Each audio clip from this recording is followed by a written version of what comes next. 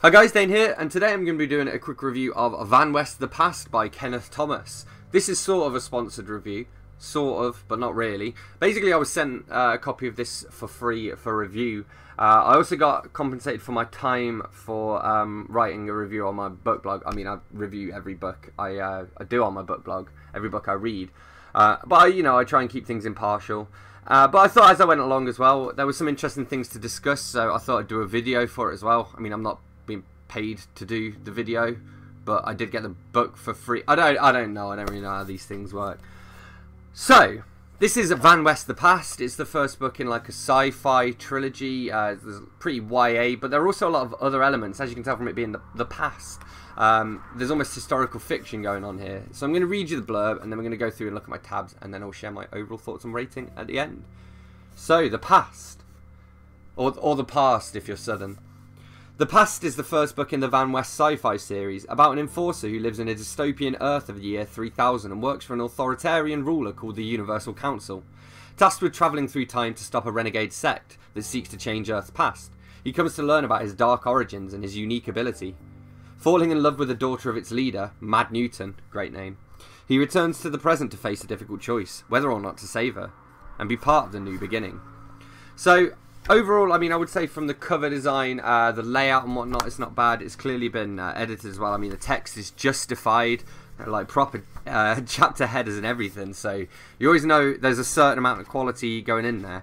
I also thought it was interesting. It says written in British English right inside the inside cover, whereas most books wouldn't. I guess they wouldn't bother telling you it was written in British English. They'd just be like, they'd just publish it in British English or American English.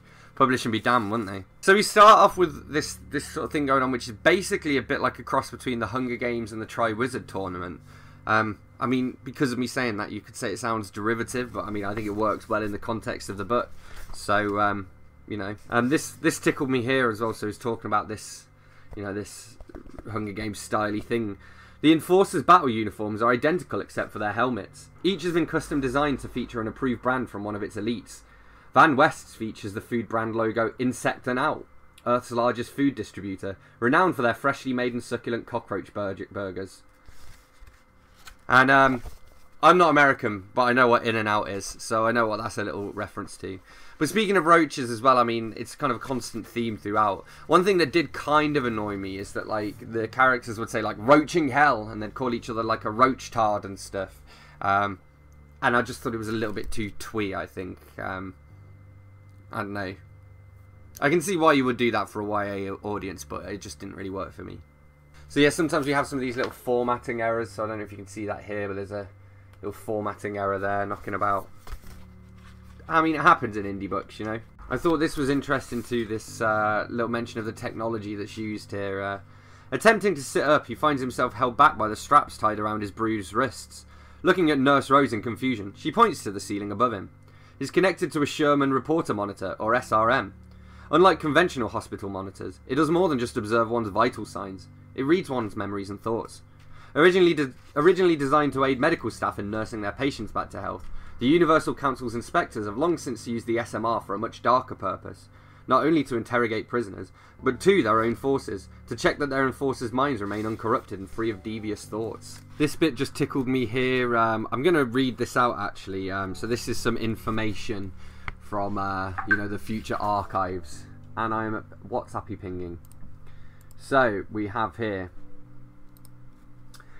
In 2991, Dr. Isaac von Hellman, later to become Mad Newton, invented the rod-shaped quantum accelerator, the next giant leap for humankind, time travel.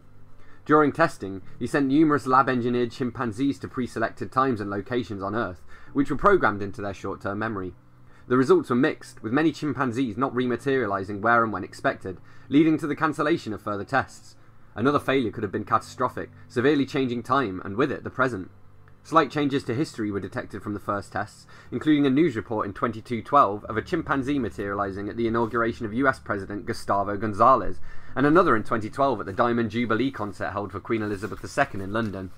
I saw that footage, that was just Prince Philip, mate. And we get some mentions of the Large Hadron Collider, because again, CERN is like a recurring theme throughout this. But that's just cool, because I wrote about that in my first novella, No Rest for the Wicked.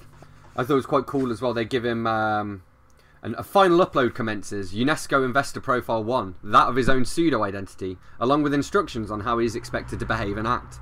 The profile contains an Encyclopedia of Physics of 1950, French language, extinct in 2631, visitor character map, and biography of philanthropist. So he's a fictional philanthropist called Frederick Jacques. So this is the bit that I do like, because obviously it's the past, it's kind of historical fiction mixed with sci-fi. I don't know whether I would enjoy the present or the future as much, just because I enjoyed this because it's in the past in France, you know. And so I believe, yeah, he gets to Paris and it goes, further confirming that he has indeed gone back in time. Francois looks just like his image, his eyes large and blue, hidden behind thick black framed glasses. The aisle is also cloudy, smoke rises from ashtrays on nearly every seat. Vanwest cannot help but be amused at the sight of people smoking and drinking lots of wine with bottles and glasses everywhere. Smoking and drinking are hedonistic and forbidden vices, long banned in the year 3000. Busted didn't mention that, did they? They didn't say not much has changed, but they live underwater, and drinking and smoking have been banned. And I thought this was quite cool. He gets into a taxi and it says, the taxi driver switches on the radio on the car's dashboard. It plays music. The sound is fuzzy, at times dipping in and out as it loses connection. The radio is so primitive, only having an amplitude modulated AM frequency range. He recognises one of the tunes from his Cola Beers tour. It is Edith Piaf's La Vie en Rose. The song is banned by the Universal Council. It's playing a show of defiance by its citizens that risks imprisonment and hard labour if caught. One thing I did notice here, there's this information here on The New Beginning, and it's got here, 2005, founding of Google at Stanford University, later launched Google Maps. Which is just incorrect, because they were formed way before that. In fact, Google Maps was launched in February 2005. I think Google themselves were 97. And yeah, we've got Vanwest the Present, book 2 in this series, coming out July, August of 2020 this year. So overall, I mean, I did enjoy reading this. It's not necessarily the genre that I would leap to, and so I would have liked to have seen it be a little grittier. Another little pet peeve, like there were a couple of little minor formatting errors in it, and the constant like roaching hell and you roached hard and stuff kind of annoyed me a little bit. But it's a YA novel, so you don't really want to go all out swearing in it, you know. But overall, I thought there were some cool concepts. I like the idea of time travel. I like the fact that we got to go back and visit Paris in the past. I like that it's tied in with the founding of CERN as well. And overall, not a bad little effort. You can tell it's like pretty well put together. Cover designs, not bad. Apart from these one or two layout errors, it's pretty nice inside as well. So I would give it, if I'm feeling generous, a 3.75, if not a 3.5 out of 5. But it was certainly alright, and if it's the kind of book that you're interested in reading, then definitely check it out and support an indie author.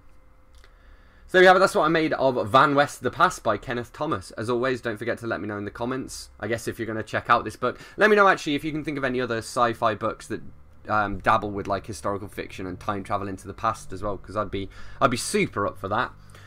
Hit that like button if you've enjoyed this video, hit subscribe for more, and I'll see you soon for another bookish video. Thanks a lot, bye bye.